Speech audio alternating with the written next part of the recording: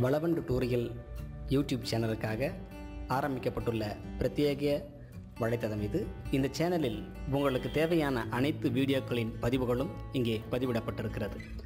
நேரடியாக நீங்கள் எந்த மென்பொருளை கற்க வேண்டுமோ அவற்றில் கிளிக் செய்து உங்களுடைய கற்றலை துவங்குங்கள். அனைவருக்கும் வணக்கம். தொடர்ச்சியாக நம்ம Photoshop CS6 பார்த்துட்டு வந்துட்ருக்கோம். அந்த வகையில் இன்றைக்கி நாம் ஆல்ரெடி நிறைய பார்த்துட்டு இருந்தோம் அப்படின்னாலும் இது ஒரு பேக்ரவுண்டு டிசைன் பண்ணியிருக்காங்க. ஒரு 4 ஃபோட்டோஸ் மட்டும் தான் இருக்குது. கூட இந்த ஒரு டிசைன் இருக்குது. இதில் இந்த குயிக் செலெக்ஷன் டூல் அப்படின்னு ஒன்று இருக்குது. அது பார்த்திங்கன்னா தெரியும். அதோடய ஷார்ட்கட் W. அது இந்த மேலே இருக்கிற செலெக்ஷன் டூல். இது என்ன பண்ணும் அப்படின்னு சொல்லிட்டு நம்ம பார்க்கணும். இதை நீங்கள் கிளிக் பண்ணும்போதே இந்த இடத்துல ப்ளஸ்ஸு மைனஸு நார்மல் எல்லாமே இருக்குது. இது வெரைட்டி இருக்குது.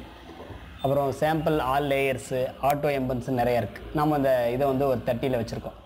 இந்த ஆர்ட்னஸ் வந்து 30ல் இருக்குது. டிஃபால்ட்டாக அவ்வளோதான் இருக்கும். இப்போ நான் என்ன பண்ணுறேன், ஜூம் டூலில் நல்லா கொஞ்சம் அளவுக்கு தள்ளி வச்சுக்கிறேன். ஓகே, இந்த படத்தை நான் வந்து செலக்ட் பண்ணோம். நான் என்ன பண்ணுறேன், இந்த குயிக் செலெக்ஷன் டூலை எடுத்துக்கிட்டேன். இப்போ இந்த இடம் தானே, இந்த இடம் தான் தேவை நமக்கு. இப்போ பாருங்களேன், அழகாக தேவையான அளவுக்கு நான் வேறு எதுவும் பண்ணல. தேவையான இடத்துங்களை மட்டும் நான் என்ன பண்ணுறேன், செலெக்ஷன் பண்ணிகிட்டே வரேன். ஸ்பேஸ் பார் அழுத்தி பிடிச்சேன் அப்படின்னா அது ஹேண்ட் டூலுடைய ஷார்ட்கட்டு. இப்போது அழகாக தேவையான அளவுக்கு நான் என்ன பண்ணிட்டேன், எங்கெங்கெல்லாம் தேவைப்படுதோ அது வரைக்கும் மட்டுமே குயிக்காக செலெக்ஷன் ஆகுது பாருங்கள். இது வரைக்கும் நான் இப்போ செலக்ட் பண்ணால் குயிக்காக செலக்ட் ஆகிடுச்சு. அதே மாதிரி இந்த கால் இது வரைக்கும் தேவைப்பட்டால் நம்ம குயிக்காக செலக்ட் பண்ணிக்கிட்டோம். ஓகே, இப்போ பாருங்கள், தேவையான இடத்த நம்ம என்ன பண்ணிட்டோம், குயிக்காகவே செலக்ட் பண்ணிட்டோம். இப்போது நாம் Shift F5 ஷார்ட்கட்டு ஃபெதருக்குன்னு சொல்லியிருக்கேன். இதில் லேயரில் போகிறோம். டைப் செலக்டில் மாடிஃபைல ஃபெதர் Shift F6 போகிறீங்க. ஒரு 2 கொடுத்துட்டு ஓகே, ஒரு லேயரில் இங்கே லேயர் பேலனில் இதுக்கு லேயர் பையாக காப்பி எடுக்கணும். நம்ம அதுக்கு ஷார்ட்கட் Ctrl+J. ஓகே, இப்போது இதை க்ளோஸ் பண்ணால் உங்களுக்கு தெரியும் எது வரைக்கும் நம்ம செலக்ட் பண்ணியிருக்கோமோ அது மட்டும் தான் நமக்கு கிடைக்குது. ஓகே, செலக்ட் பண்ணிக்கிறேன். இப்போ ஜூம் டூல் வச்சு நல்லா பார்க்கும்போது உங்களுக்கு சில தேவையான அளவுக்கு குயிக் செலெக்ஷன் எவ்வளோ தரும்போது அவ்வளோதான் கொடுத்துருச்சு. இந்த படத்தை நீங்கள் பார்க்கும்போது தெரியும் ஏதோ சம்திங் அதில் ராங் மிஸ்டேக் இருக்குது அப்படின்னு. Ctrl+Z கொடுக்கும்போது இந்த இடத்துல அந்த குயிக் செலெக்ஷன் நம்ம என்ன பண்ணியிருக்கோம், மிஸ் பண்ணியிருக்கோம். அதையும் சேர்த்து செலக்ட் பண்ணியிருக்கோம். இப்போது நமக்கு நல்லா தெரியும். Shift F6 ஃபெதர் 1 கொடுத்துக்கிறேன். ஓகே, Ctrl+J ஷார்ட்கட்டு தள்ளிட்டீங்க அப்படின்னா ஒரு படம் கிடச்சிருச்சு.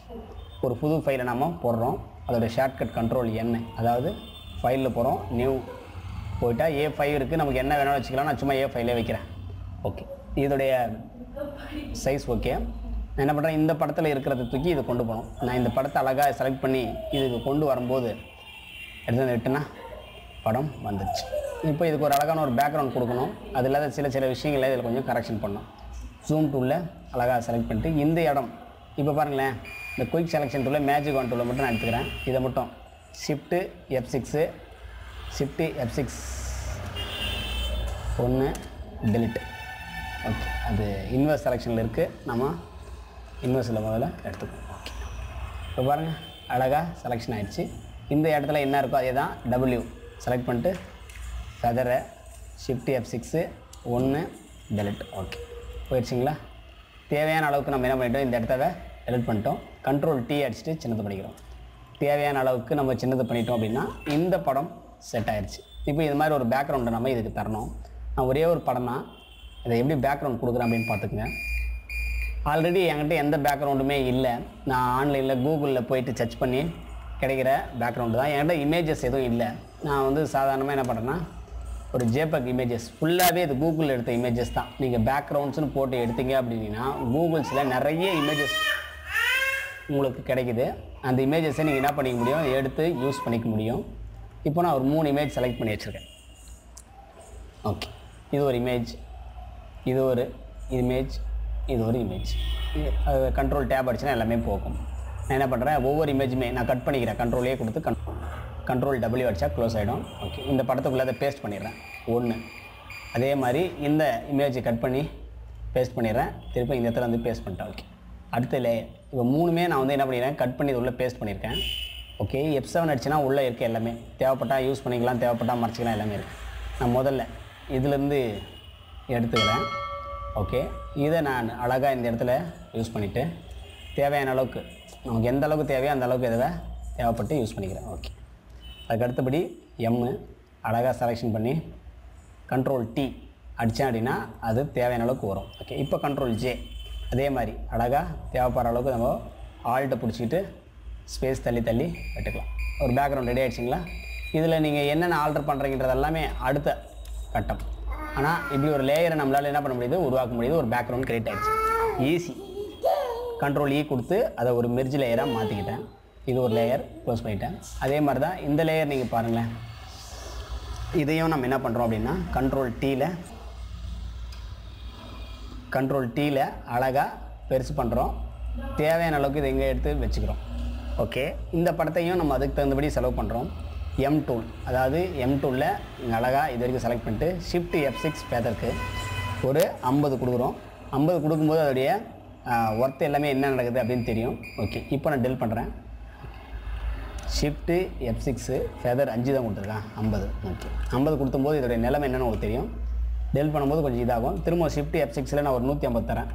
ஓகே, இப்போ அதோடைய நிலைமை பாருங்கள். ஓகே, இப்போது இந்த மாதிரியான ஒரு விஷயத்தையும் நம்மளால் என்ன பண்ணுற நேரத்தில் கிரியேட் பண்ண முடியும். அதுக்கு அடுத்தபடியாக இதையும் நான் க்ளோஸ் பண்ணிக்கிறேன்.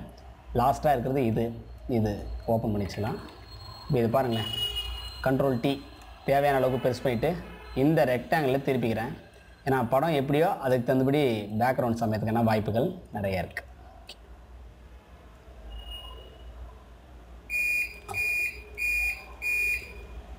ஓகேங்களா? இந்த மாதிரி நாம் ஒரு விஷயத்தை இல்லை எனக்கு இந்த இடத்த மட்டும் இன்னும் கூட நல்லா இந்த இடத்த வரைக்கும் நல்லா கலர் தரணும் அப்படின்னா ஷிஃப்ட்டு F6 150 அடிச்சிட்டிங்க அப்படின்னா கொஞ்சம் வந்துருச்சிங்களா? இதை கண்ட்ரோல் Mல, அதாவது இமேஜில் போய்ட்டு அட்ஜஸ்ட்மெண்ட்டில் கவுஸ் அப்படின்னு இருக்கும். அதுக்கு நீங்கள் போயிட்டு கொஞ்சம் தள்ளிங்க அப்படின்னா அதோடைய டார்க்னஸோ இல்லை சிக்னஸோ உங்களுக்கு குறையிறது ஏறுறது நல்லா தெரியும் உங்களுக்கு. Okay, deselect. இப்போ பாருங்கள்,